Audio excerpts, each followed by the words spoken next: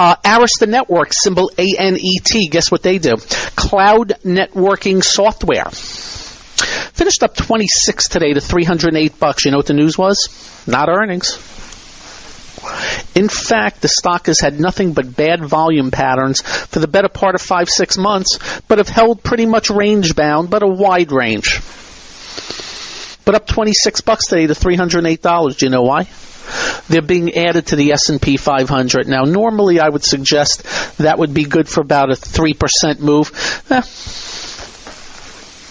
8, almost 9.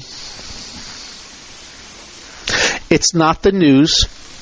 It's how the markets react to the news.